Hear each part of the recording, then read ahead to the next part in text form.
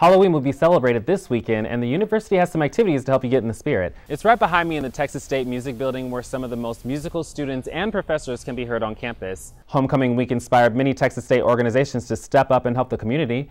One example was the Omicron Psi chapter of Zeta Phi Beta. People are now able to vote for their winners, so go out and vote for your winners. Artists up for awards include Beyonce for Tour of the Year and R&B Album of the Year. I know Shane's sorry about that. Many people in San Marcos rely on public transportation. They can't simply hop in their car and head to their destination. It's more complicated than that.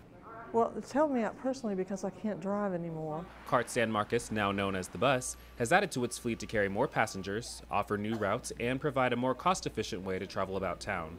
I strongly believe in public transportation, and at my age, that's really kind of important. I'm just tired of driving everywhere. I think it's good for the environment. I think it's just really a good thing to be a part of. The 5 new buses each come with 29 seats and free Wi-Fi. They run on ultra-clean diesel, which is better for the environment and may prolong the use of the buses. They're comfortable, they're efficient, and it's a really good beginning, again, as I said earlier, for a new way of looking at how you get around town in San Marcos. Coinciding with the launch, CARTS is sponsoring the bus contest. To enter, riders are required to like CART San Marcos on Facebook and post a picture on the bus or of one of the bus stops with the hashtag SMTXTheBus. The contest ends on October 19th.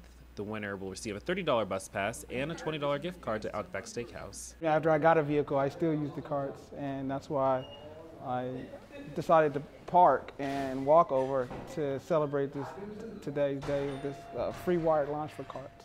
Bus rides cost $1 for a one-way fare, $2 for a daily pass, and $30 for a monthly pass. If you're a Texas State student, the trip is free with student identification. Fare is half off for seniors 65 and up, for persons with disabilities, and for students in elementary or high school if they have an ID for verification. So if you're looking for a more environmentally friendly and cost-efficient way to travel, the bus in San Marcos will get you from point A to point B in no time.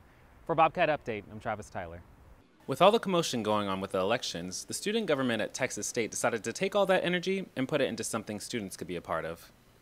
This has been in the works to do a political debate, and you know, it wasn't jabbing at one another. It wasn't any sort of high-spirited, crazy debate. We just wanted a discussion.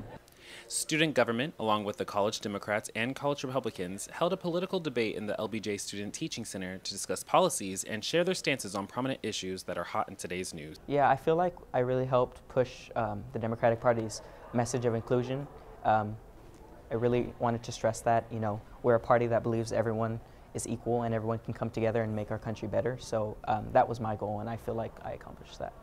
During the debate, the students were allowed to ask questions to College Republican Representative Connor Clegg and College Democratic Representative Ben Salinas about their positions on certain topics. One of them was directed to the Republican, and I was going to ask, since he believes abortion should be illegal, what does he propose that we do to help the women who can't afford an unplanned child? Many attendees said they felt the debate went well.